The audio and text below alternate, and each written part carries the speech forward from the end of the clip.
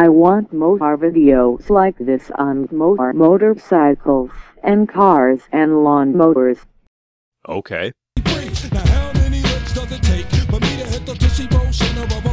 Well, this isn't a car. This is a lawnmower. It's called a Yardman. It's a dime store version of John Deere. 22 inches of innuendo. I mean, really, if you're gonna mow anything larger than an acre or anything less than 22 inches, it isn't really gonna get the job done. I mean, yeah, some of these mowers at Lowe's try to impress you that has a 15-inch cut. I'm talking a ride-on mower with 15 inches. Nah, get one that's 22. It's powered by a 650cc single-cylinder air-cooled engine. A car battery gets it started, but this battery hasn't held a charge since the Clinton administration. Steering is whatever. It's got something called a hydrostatic drive, and I have no idea what that is. All I know is that when I have to mow my lawn, I have to keep my hand here on the throttle, which isn't a throttle, it's sort of a drive thing. And when I push that knob all the way to the end, it wants to...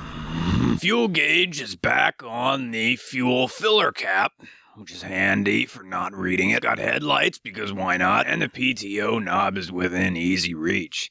It's even got a systems monitor, which I never look at. And in the middle of recording this, I have to go to the bathrooms.